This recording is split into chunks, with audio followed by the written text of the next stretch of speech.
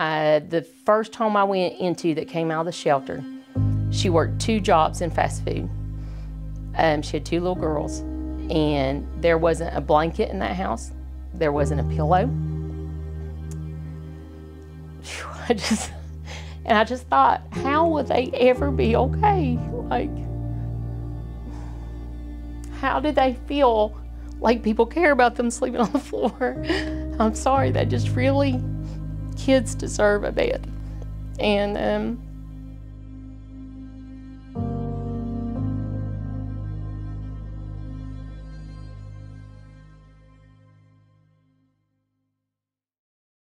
hey, I'm Teri Crawford Brown. I'm from Richlands, Virginia. I'm a nurse and a lifelong resident of Tazewell County, and I am the founder and president CEO of Blackberry Winter.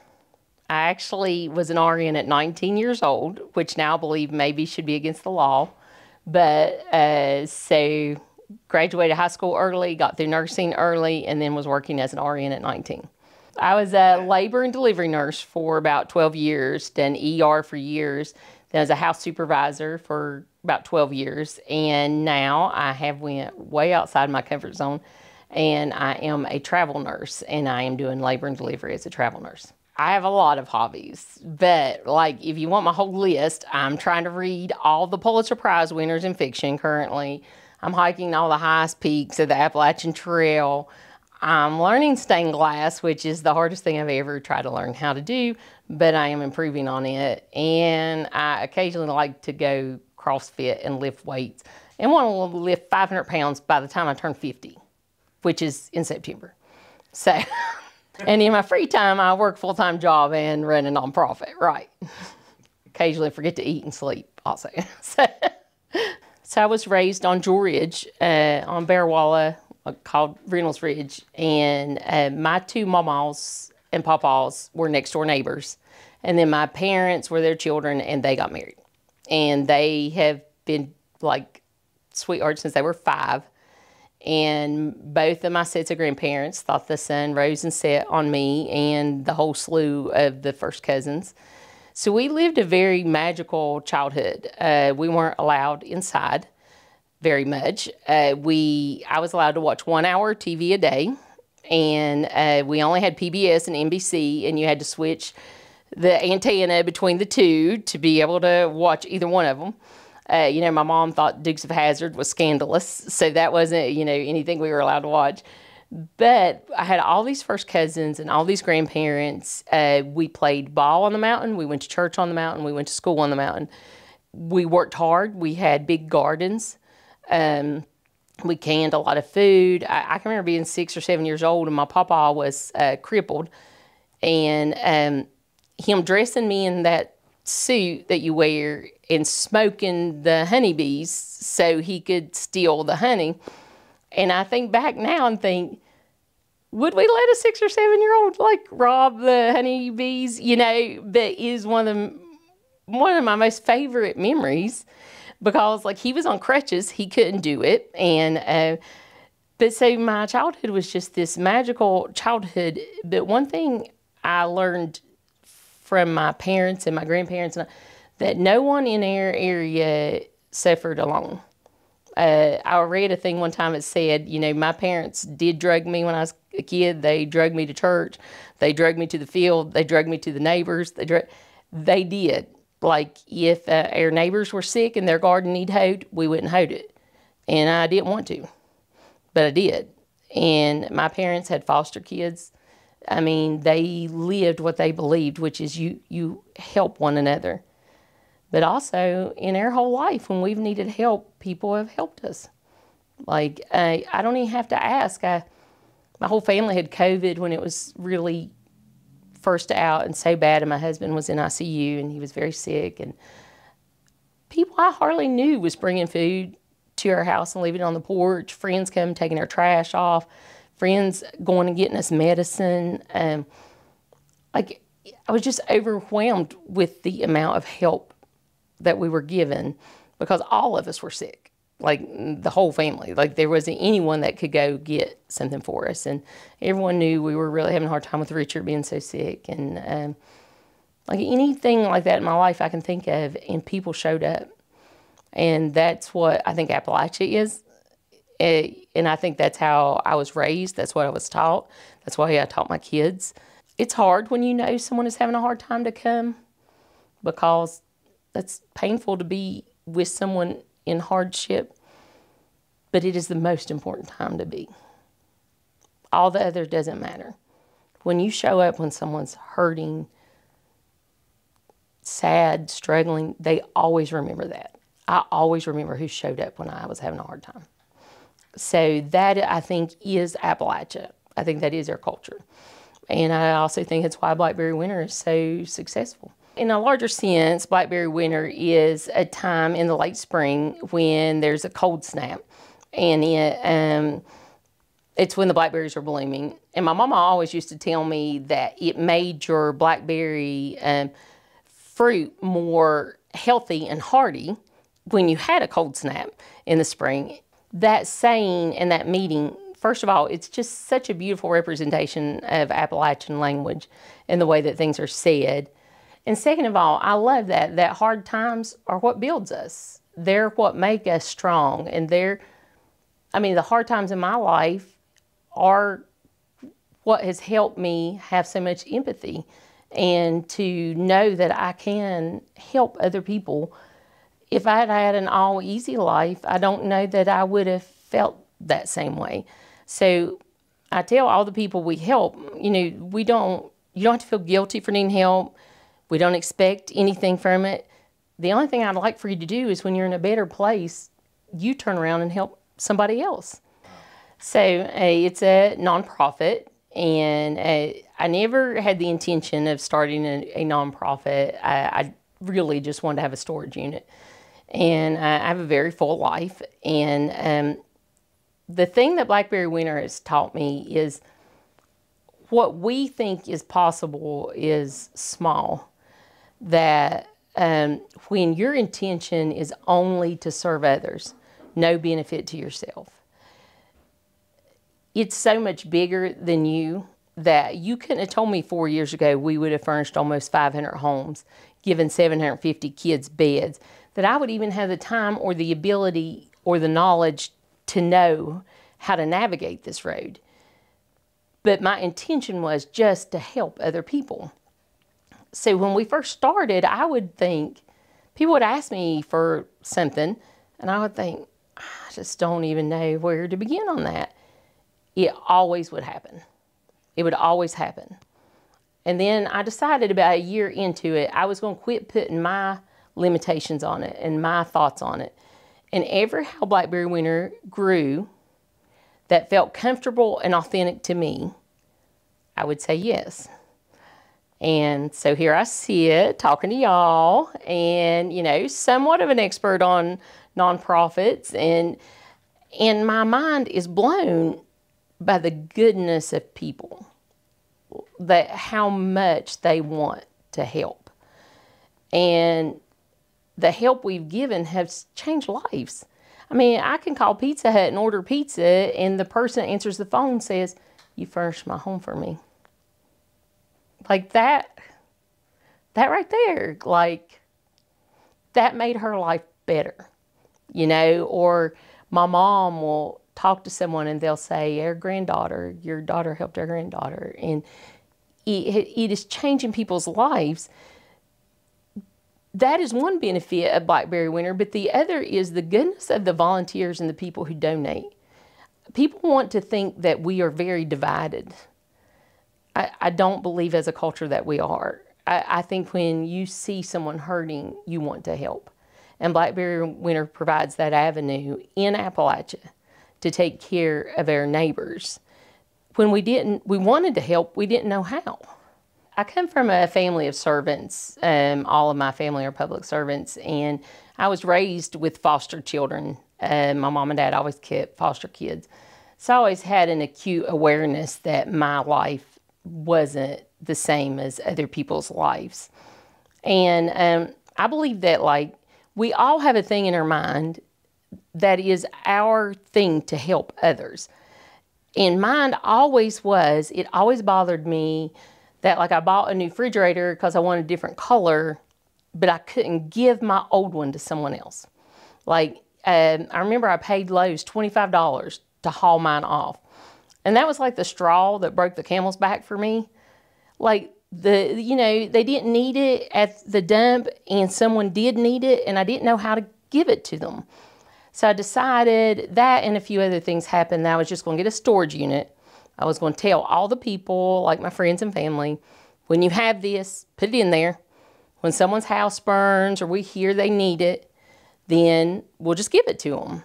And it took me 5 years of thinking the thought before I like put action to it. And that I was tired of thinking it needed to be done and I needed just to do it.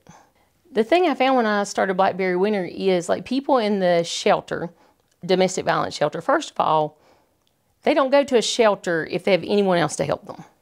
So they are alone. They can't go to Goodwill or these other places and pay $40 for a couch. So they don't have that access. So to a lot of people, that didn't feel right either. They wanted to give it. So Blackberry Winter works so well because of that. There's storage units that you can access and you put your used furniture, and I only take good quality, not broken furniture I would have in my home. And not that mine doesn't have a couple stains or whatever, but these people have already went through a lot.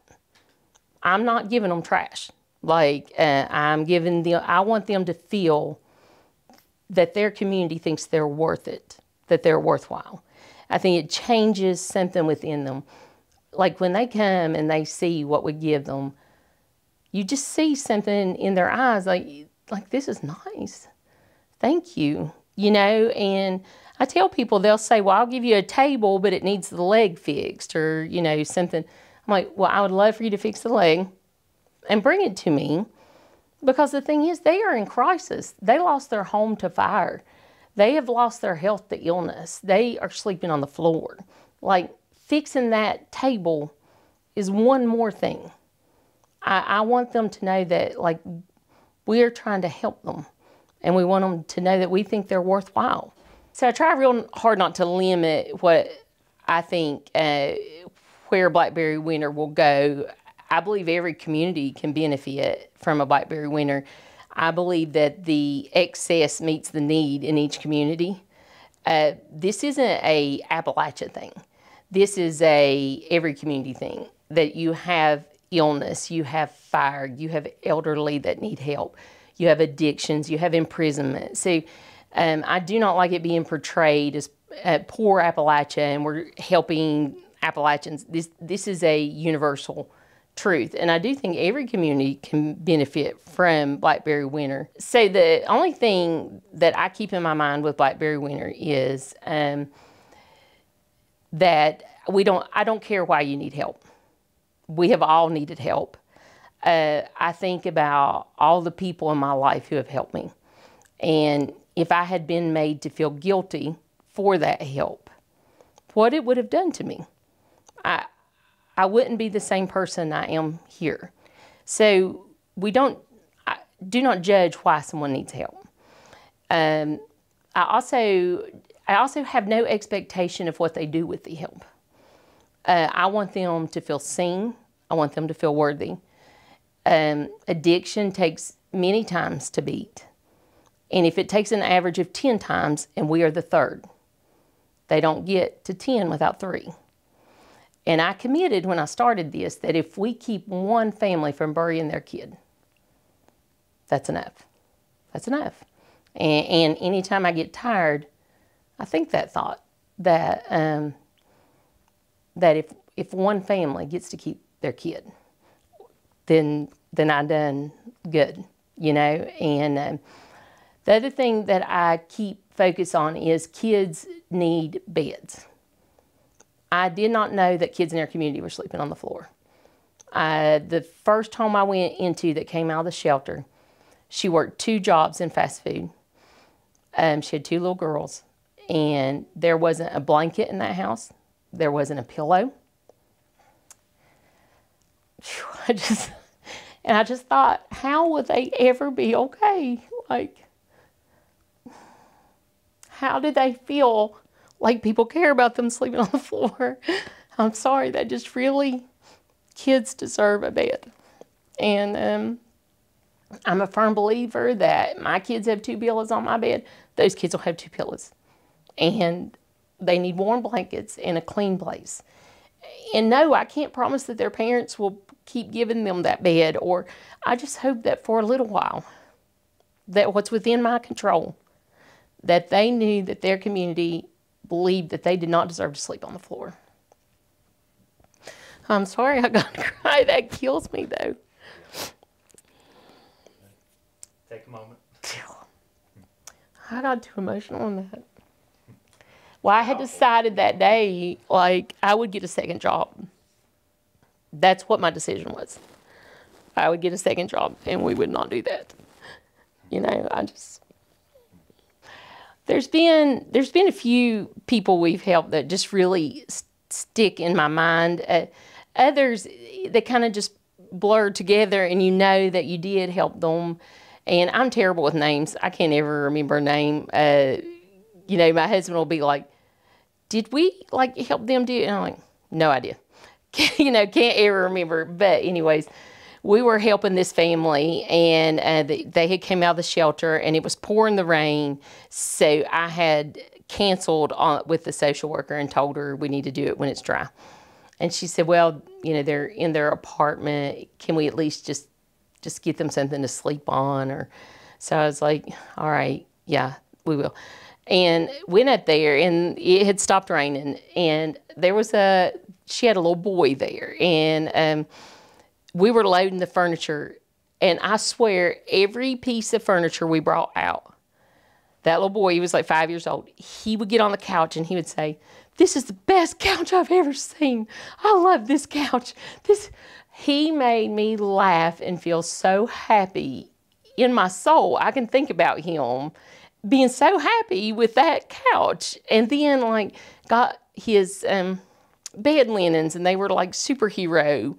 And he was like rolling on the ground with them, like so happy with that.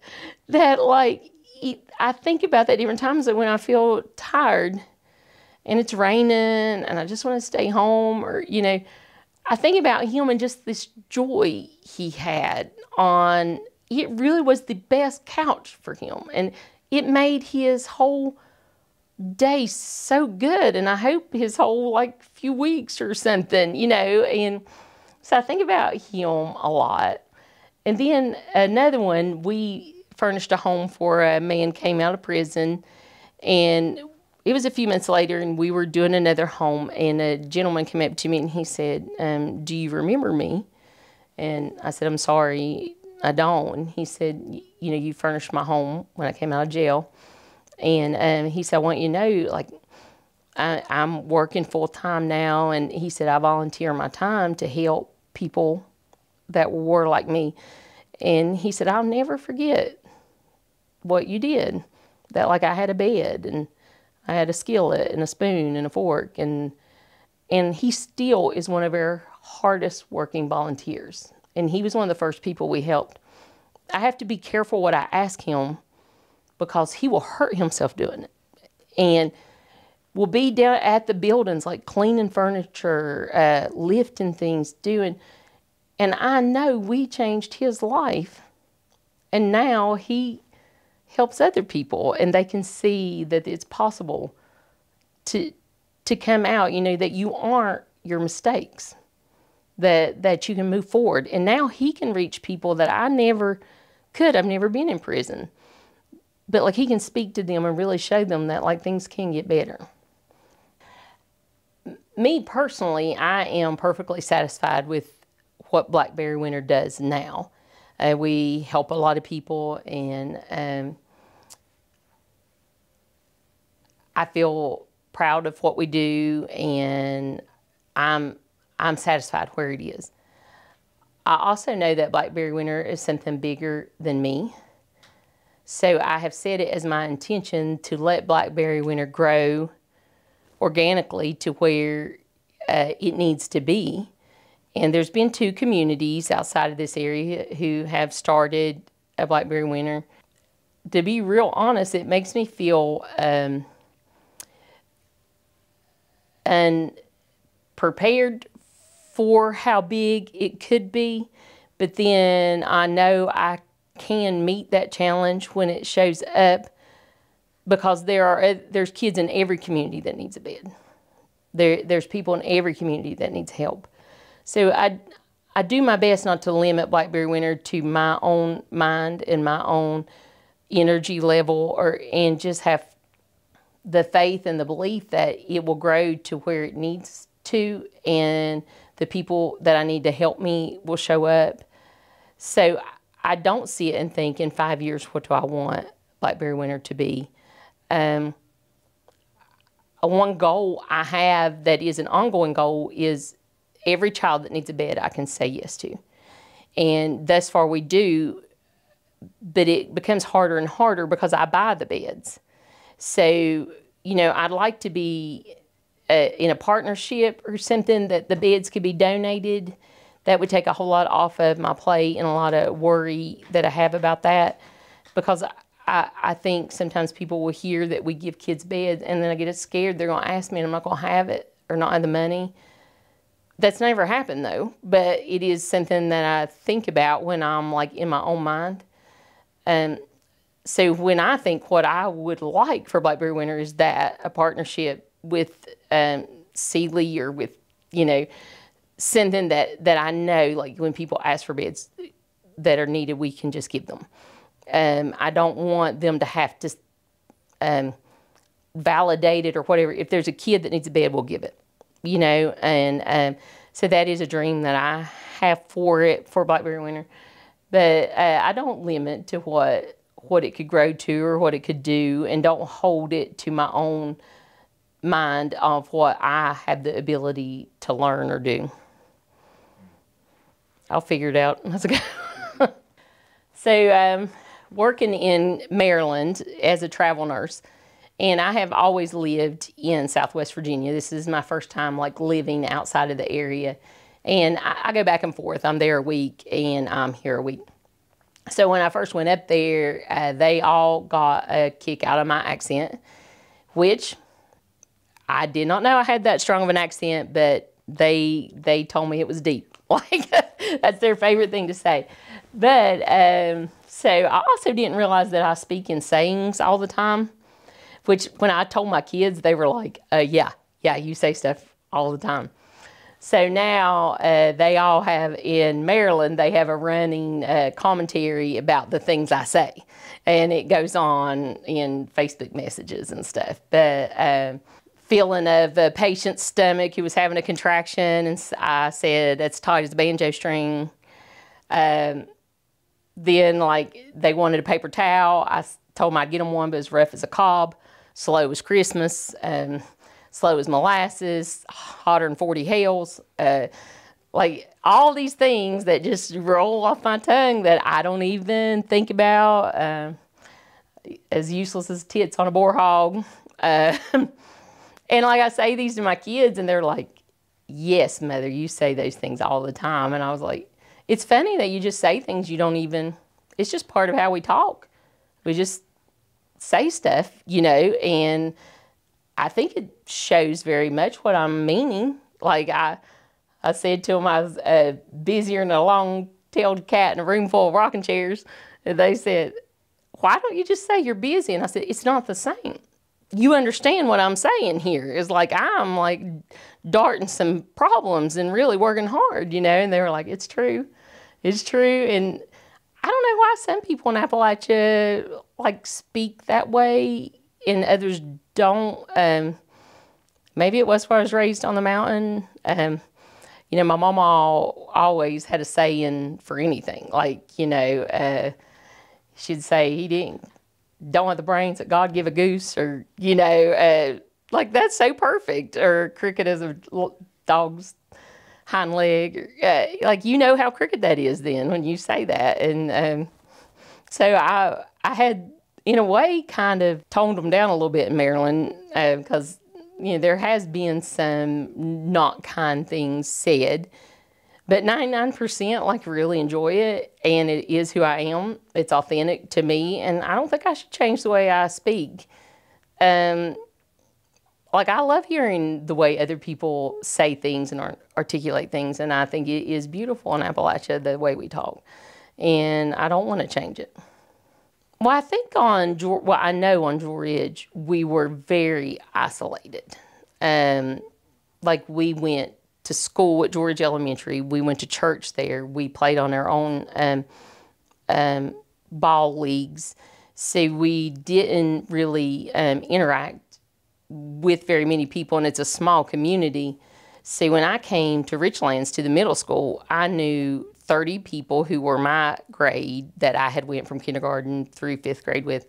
And then I came to Richlands, and there was like 700 students, and I was just so overwhelmed. Like, I do think that it did create a stronger accent, like I was talking about. I do think it created a stronger sense of culture. But on the documentary, Shanna Plaster had said, they had asked her, what did she think my superpower was, talking about me. And she said, I think all the people from Jewel Ridge superpower was that they were from Jewel Ridge. That they had a sense of community that she said she had never seen anywhere that she had lived. And if you mess with one of us, you mess with all of us. And that really was the way we lived. And if I could give every kid that upbringing, I would. I mean, we were safe, we were protected, we weren't coddled, we weren't spoiled, but we were given just a good work ethic, good moral code, and the freedom just to be children. And you know, even kids in town didn't have the same experience. I mean, they had similar in that, like, they were allowed within this area to be or whatever, but my mama was one of 18, and my papa was one of 9 or 10, and that was one set of grandparents. Everyone up there knew me and knew me well. Most of them were related to me, and they did not care at all to stop me from doing whatever I was doing, or like we were all everybody's kids in the safest way. Like, we never had concerns. Now I know as an adult that my mom and dad did have concerns over some people, but they never, they just always protected me from that, and I never had to be aware of that. And I wish that every kid could have that freedom to just not have to worry, you know. Like even before all this was a thing, my family, it was a thing. I was allowed to have an opinion, you know. And I have a shirt of me in 5th grade, and it says, "Who needs looks? I've got brains." I didn't even know. I looked at that shirt, and I'm like, "Mom," and she said, "It's the truth." Like, you always were just so smart, you know, and just like, I like didn't even know that I was being indoctrinated into this, you know, but here I am. So it was the best, you know. I don't even know that I knew that shirt said that. I saw the picture and I wore it all the time, you know, but I think that's awesome, though, that she put that shirt on me in like 1978, you know, that it really created within me that, like, I know who I am, and my appearance or anything like that has nothing to do with who I am, right? And that I was allowed to say my truth and it not be judged. And the other thing my parents done so well is I'm moderately, I don't know how I mean, as a kid, they told me I was moderately dyslexic. So I had a real hard time learning to read. And Mom just really, really educated herself about this. And I can remember being 9 or 10 years old and her telling me, we went and watched E.T., and her telling me Steven Spielberg was dyslexic. And she said, you see things differently, and you have to learn things differently, but you are different. So, like, not as a bad thing, as a good thing. And I think it has helped me create Blackberry Winner. I can take a test and pass it on anything. I read 1 to 3 books a week. If it didn't define me as like I am not intelligent. I have intelligence that is maybe different than other people's, but I think it is one of the greatest things about me, that I can see things from a different perspective, and that I had to work hard to be able to read and to learn some things, and then other things I just know, it's just a difference, and that was really embraced and accepted and not like a disability. I always knew like that my mom and my aunts and stuff always wanted my opinion on something because it was different. And I still am that way. Like if someone is saying something, I can get to the core of it real fast. Like, so what makes you feel that way? Or like realize they're speaking out of hurt, or they are feeling unseen, or like very quickly, people's intention is very clear to me very fast. It's hard to trick me or fool me. And people will say, they're lying to you, Teri. And I'm like, I know. I don't take it personally, but I know. And that is a good thing that they did for me. My grandmother on my Crawford side obviously we didn't know it. And she could quote chapters of the Bible. And like right now, I could quote to you the Gettysburg Address, my favorite poems. I have a dream speech, but I can remember my mama writing on her table. What is the word I'm looking for? Patterns within the Bible, numbers. I see everything that way in patterns. And that's the reason I can pass any test is because I can recognize the pattern of the correct answer. I don't know the answer. That's wild. I can see the answer, okay? But both my mamas made quilts. And the one who was dyslexic made artwork. Hers was just, still I can look at it in how detailed and tied in even the stitches she made on different pieces of the pattern. It is artwork. My other mama made things you slept under, and just as good a skill or you needed.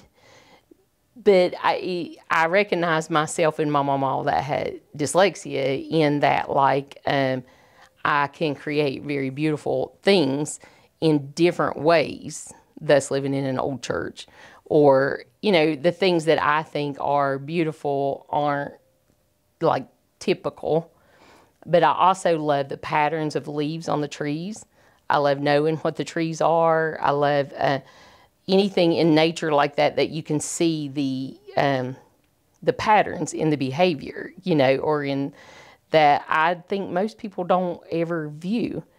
My husband thinks it's hilarious that I collect rocks. I love rocks. I stop on the side of the road and get rocks all the time because I think they're the different color variation and how it makes it with the water flowing over it. And my whole driveway is just a whole slew of rocks that I love, and I had my whole car full of rocks yesterday. That's what I did. And he just looked like, okay, he's give up on we're going to pave the driveway because we're not. We are not going to pave the driveway. We're going to collect rocks and they're going to be beautiful and it's going to be good. So y'all have to come see it one day. Well, I obviously care deeply about the people of Appalachia and believe in the inherent goodness of them. And the work ethic here is I don't think you find it in very many places, how hard people will work to help their families and to help one another. Appalachia is a place that doesn't like change and can get very deeply rooted in thought processes that no longer serve us. But one thing I can say, though, is once they see another side, they're also willing to change their mind. You just have to present it in a way that they see value in what you're saying. Appalachians aren't inherently confrontational. They're going to believe what they believe and just go about their way. So you're not going to know that they do not agree with you, But when you show value in a new thought process. They are very open to that. And the Appalachian culture is so rich and so complex that when you study about Appalachia, we're one of the last areas that has maintained our accent and our culture and things from not having a lot of outside influences. Other parts of the South have lost a lot of their accent, have lost a lot of their ways, and here we are very committed to maintaining gardening, maintaining our music, our belief in God and churches, and I'm committed to like the skills I was taught as a child, like canning food and that kind of thing, like maintaining that, because it is something that is beautiful in our area. And Appalachians are so fiercely protective over their families. Like family is everything. And when you leave the area and you see cultures that aren't rooted in family like that, you see people just spinning out in the universe, not knowing where they belong or trying to find their way. When, I mean, what I was raised in Appalachia was, my way was me. I was accepted exactly like I was. And I see that in our area. People think that we can be judgmental, I think. I don't see that. Like, you see Mama and Papa's at the grocery store and a purple-haired boy with his nails painted or whatever, and they're just chatting it up with him and, you know, just enjoying life, you know. And I don't think the outside areas see that part of us. And you know, even living in Maryland, they said to me, you know, have you had a lot of experience with racism and things, you know, where you're from? And truthfully, I've never seen it. I'm not saying that it's not here, but I have seen it in Maryland. Saw, you know, like, just like significant racism. So I'm not saying that we're better or worse, but I think a lot of the ways that people believe we are or think of us is incorrect. We're very intelligent people who can make our own way and who are accepting and loving and really, really devoted to our families. I think a lot of us try to find who we are and our purpose and inside of our own selves. And you never find it in service to yourself. You always find your purpose in serving others. And if you've ever been the giver of a great gift, the joy of giving that gift is so much more than receiving a great gift. And it is the same way. People who are struggling to find their purpose or where they belong, they have something in their mind that they know they need to be doing for others. You can't build your bank account big enough. You can't have enough to give you the feeling that you have when you know you've helped someone else. And there's a balance in that. You can give until you give all of yourself away. And that isn't what I'm talking about. Like, do the work to be your best self and then use your life to serve others. In that, you will always find your purpose and you'll always find your contentment. I had a lady, it's a hairdresser, and she was like, I just want to be able to help women coming out of the shelter. And I said, that's your thing. That's your thing. 1 hour a week, do that. Like, everyone has that thing. Or a fellow we helped, and he said, you know, the trash on the side of the road just bothers me. It always bothers me. I'm like, pick it up. Pick it up. That's your thing. You know, like, we all have that thing that you just think, and it doesn't have to be a big, huge thing, you know, but once that you know that you are fulfilling that and using your life to serve, but it seems like all the other things just line up for you, that you're not struggling so hardcore trying to find your place in the universe. That is your place. You found it.